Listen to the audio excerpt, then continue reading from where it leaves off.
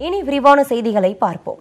திமுக தலைவர் கருணாநிதியின் உடல்நிலை சீராகி வருவதால் தொண்டர்கள் அமைதி காக்க வேண்டும் என்று மு.க.ஸ்டாலின் வலியுறுத்தியுள்ளார். திமுக தொண்டர்கள் எந்தவிதமான அசம்பாவித்திற்கும் இடமளிக்க வேண்டாம் என்றும் அவர் அறிவுறுத்தியுள்ளார்.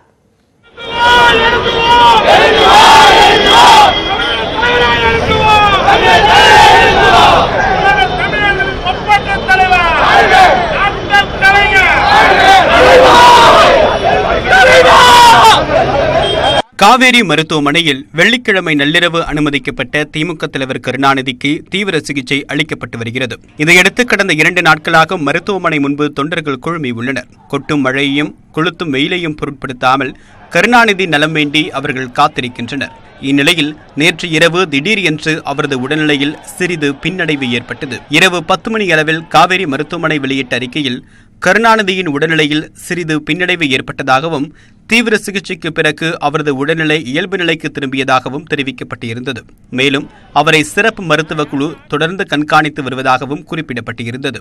பிறகு செய்தியாளர்கள் மத்தியில் பேசிய முன்னாள் மத்திய அமைச்சர் ஆர் ராசா கருணாநிதியின் உடல்நிலை சீராக்கி வருவதாக தெரிவித்தார்.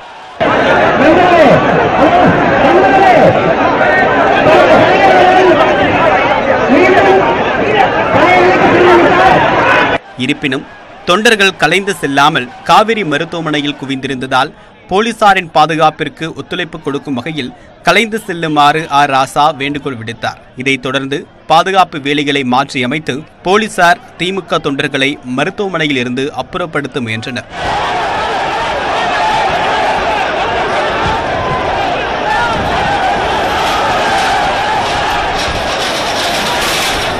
அப்போது போலீசாருக்கும் தொண்டர்களுக்கும் இடையே தள்ளுமுள்ளு ஏற்பட்டது. இதில் திமுக தொண்டர் ஒருவருக்கு தலையில் காயம் ஏற்பட்டது.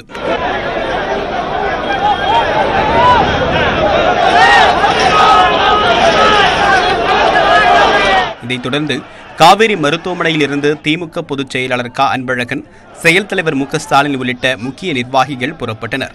அவர்களை தொடர்ந்து திமுக மாநிலங்களவை உறுப்பினர் கனிமொழி, ராசாத்தி அம்மாள், மு.க. அழகிரி ஆகியோரும் கிளம்பிச் சென்றனர். அப்போது செய்தியாளர்களிடம் பேசிய மு.க. அழகிரி கருணாநிதி நலமாக இருப்பதாக கூறினார்.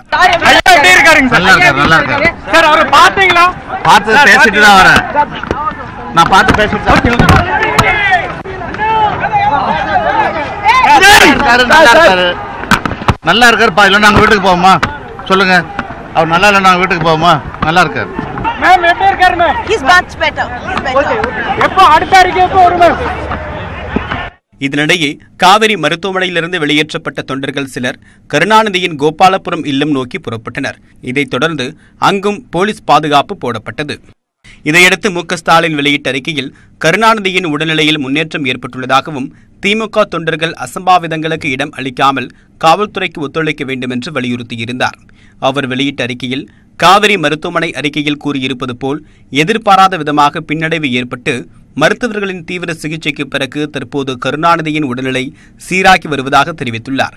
எனவே திமுக தொண்டர்கள் அனைவரும் எந்தவிதமான அசம்பாவிதங்களுக்கும் இடம் கொடுக்காமலும் பொதுமக்களுக்கு இடையூறு ஏற்படுத்தாமலும் அமைதி காத்து பாதுகாப்பு பணியில் ஈடுபட்டிருக்கும் காவல்துறையினருக்கு உரிய ஒத்துழைப்பு அளிக்க வேண்டும் என்றும் கேட்டுக் கொண்டுள்ளார். இந்நிலையில் மருத்துவமனைக்கு முன்னாள் மத்திய அமைச்சர் ஆர் ராசா, ஏவா வேலு உள்ளிட்டோர் திரும்ப வந்தனர்.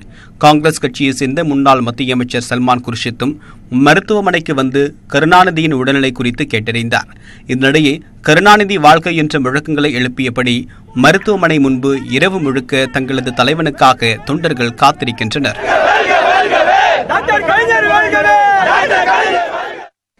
இதனிடையே காவிரி மருத்துவமனை பகுதியில் செய்யப்பட்டுள்ள பாதுகாப்பு ஏற்பாடுகளை மாநகர காவல்துறை ஆணையர் ஏ.கே. விஸ்வநாதன் பார்வையிட்டு ஆய்வு செய்தார். காவிரி மருத்துவமனை பகுதியில் 300க்கும் அதிகமான போலீசார் குவிக்கப்பட்டு பாதுகாப்பு பணியில் ஈடுபடுத்தப்பட்டுள்ளனர்.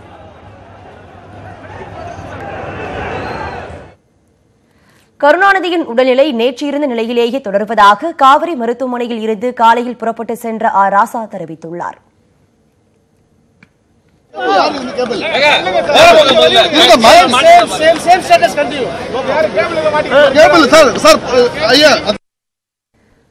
கருணாநிதியின் உடல்நிலை நன்றாக உள்ளதாக கனிமொழி கூறியுள்ளார்.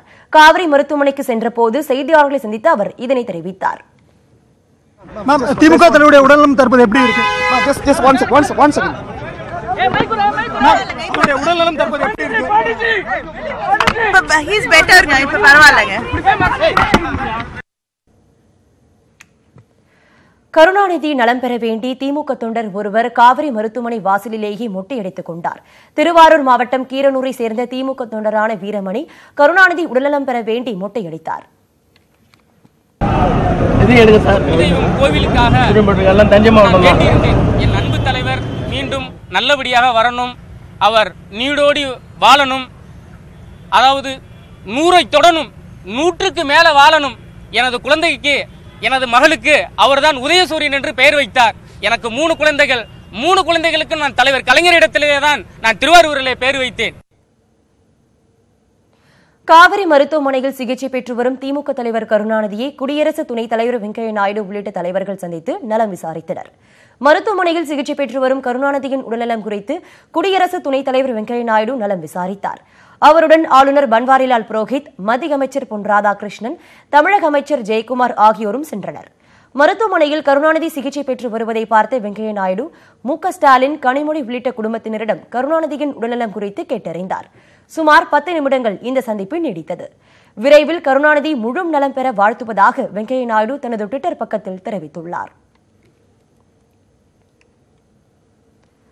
கருணாநிதியின் உடல்நிலையில் சிறிது பின்னடைவு ஏற்பட்ட நிலையில் சேலத்தில் முதலமைச்சர் எடப்பாடி பழனிசாமி பங்கேற்கவிருந்த நிகழ்ச்சிகள் அனைத்தும் ரத்து செய்யப்பட்டன. சேலம் சென்ற முதலமைச்சர் எடப்பாடி பழனிசாமி அங்கு அரசு பொருட்காட்சியை திறந்து வைத்தார். இந்நிலையில் சென்னை காவேரி மருத்துவமனையில் அனுமதிக்கப்பட்டுள்ள திமுக தலைவர் கருணாநிதியின் உடல்நிலையில் சிறிது பின்னடைவு ஏற்பட்டதாக வெளியான தகவலை அடுத்து அங்கு ஏராளமான தொண்டர்கள் குவிந்தனர். இதையடுத்து சேலத்தில் திங்கட்கிழமை தாம் பங்கேற்கவிருந்த நிகழ்ச்சிகளை முதலமைச்சர் எடப்பாடி பழனிசாமி ரத்து செய்தார். கோவை வந்த அவர் விமானம் மூலம் நள்ளிரவில் சென்னை திரும்பினார்.